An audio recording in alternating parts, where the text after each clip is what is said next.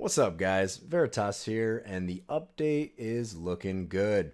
Wednesday, April 3rd, Ubisoft dropped their State of the Game live stream, and the details that they talked about, both positive and negative, are all looking pretty sweet in terms of LMG builds. So if you're following that latest build that I released, stick with it. It's going to be powerful when that tier 5 drops. If you haven't seen that video, I'll leave a link in the description. It showcases a solo LMG build. Mainly PvE. I'll do a PvP follow-up video pretty soon. So this PvE build is for solo players and squad-based, but the survivability and the damage is in paramount. I mean, it's going to destroy. So LMGs are in a solid place. Let's get to the details of the update. According to Ubisoft, they are nerfing the current and future rolls for crit damage and headshot damage on gear. So with the World Tier 5 coming out, you know, the numbers would be too high. They're at a good place now, so they're going to lower those damage rolls on gear for the future update. They're also lowering the damage of the M700 and MK17 to bring them in line with the other marksman and rifle classes.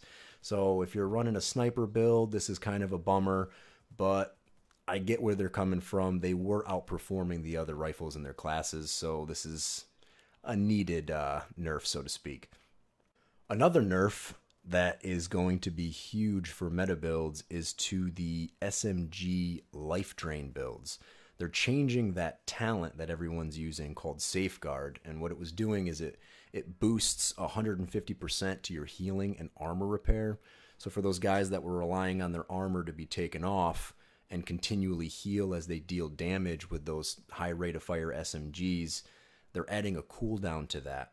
So I don't know if this build is going to be viable. I'm going to have to check it out, but I personally think it's a good nerf. That build is a little overpowered in PvP, so it's going to be nice to see that kind of fizzle out. They're also changing part of the Demolitionist setup. They're reducing the perk Crisis Response.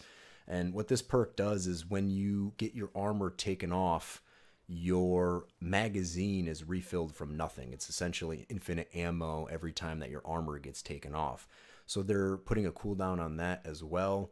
So I don't think it's going to be a big effect in the big picture. You know, it might hurt those infinite ammo builds where you can just keep firing and firing. But overall, I don't think it's going to impact that meta change near the end game. They also talked about some big buffs, and some of these actually have me very excited, especially in terms of skill power. I was kind of concerned on D2 with the skill power builds. I wasn't impressed. I tried putting together a build for a review, and I had a tough time. Honestly, I would rather do more damage with my gun. The skill power was very underwhelming. The heals are nice, but in terms of damage output and support, a lot of things weren't working well. So they are buffing this stuff. I guess the chem launcher is getting a huge buff in terms of just ease of use. What they're going to do now is instead of getting stuck in that phase where you aim and it just freezes, you're going to equip the chem launcher as if it's a weapon. So then you can wield it and shoot, whether it be the fire starter or heal. It'll be very, very easier to use. So that's awesome. And also they're changing the way skill mods work. So right now skill power is not necessarily impossible. I think I reached 8,900 skill power on my build. But some of the mods require a lot.